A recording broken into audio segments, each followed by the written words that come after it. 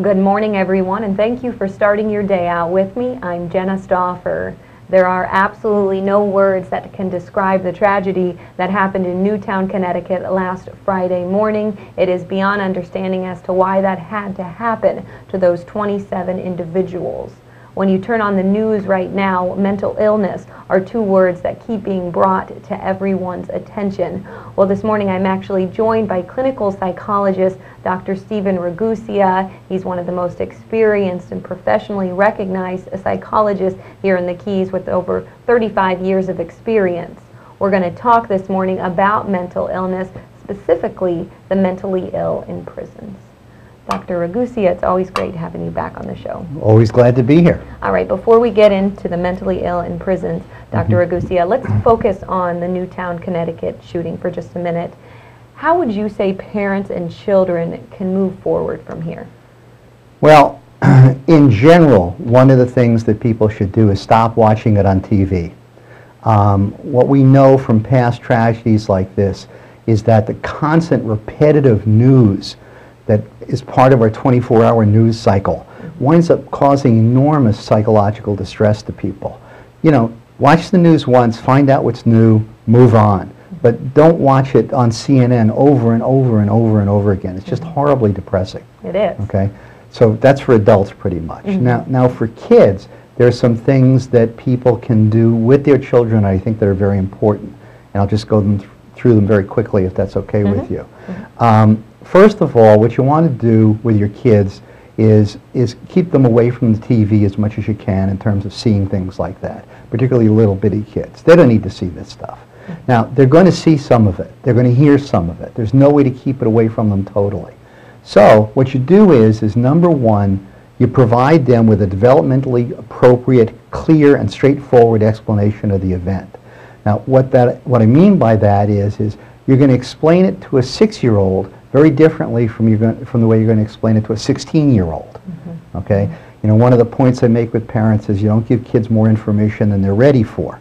Okay? So, for example, if your kid comes up, well, the story I use is kid comes up to his parents and he says, "Mommy, where do I come from?" And the mother and father look at each other and they go, "Oh my God, it's finally time, we got to go through this." And they go to the books and they take out the books about the birds and the bees, and then they work their way up to puppies having babies, little baby puppies, and then they show the mother and the father making love, and it's a very special moment in bed, and then the baby grows in the uterus and then eventually comes out and it's born, and they show films and slides and videos and all that stuff, and the mother and father look at the kid and say, "Does that answer your question?" And the kid says, "Jerry comes from Philadelphia. Where do I come from?" Okay? Right. Great example. So you don't give kids more than they're ready for. Okay? Second of all, as soon as you can, have a return to normalcy in every way that you interact in the house. Okay? So if you've got a normal routine of turning the TV on when the news is on, turn it on for a little bit and then turn it off. Okay? Whenever they get to the story of the shooting and the kids and all that kind of stuff. And then once this news works its way through the cycle, then you can go back to watching TV in your normal way over dinner, if that's what you do. Be flexible about it, so that if something appears on TV that you don't want your kid to see, don't go running screaming to the TV and say, "Oh my God, don't watch that." Okay? Don't make a bigger project out of it than it needs to be. Be flexible with what you're trying to do. Let your children know it's okay to feel upset, sad, or angry. Okay? Some children don't know that it's okay to express emotion. Next of all, be a good listener and an observer. Pay attention to what your kids are saying and the way they're acting. Next, provide a variety of different ways for kids to express their emotions. They can talk about it, they can draw pictures about it, they can act it out with puppets, but give them ways to express what it is they're feeling about all this. Most kids aren't verbal enough to cogently express these thoughts in the English language, so they usually express it through their play.